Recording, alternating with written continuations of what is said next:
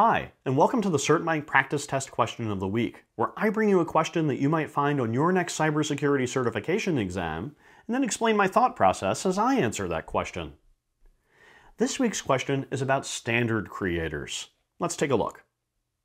You're seeking to secure a Windows server, and you'd like to find a security standard that is independent of both government agencies and the vendors involved in providing your operating system and software.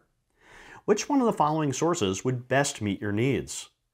Would it be CIS, NIST, the NSA, or Microsoft? Let me give you a moment to think about that, and then I'll explain the correct answer. I release these questions once a week for members of my free CertMike study groups. There's a group covering each of the major cybersecurity and privacy certifications. If you're working on your next certification, you can learn more at CertMike.com. The Center for Internet Security, CIS, is an independent organization that publishes security standards for many common operating systems, devices, and applications. The National Institute for Standards and Technology, NIST, and the National Security Agency, NSA, also publish security standards, but they don't meet the criteria in this question because they are both government agencies.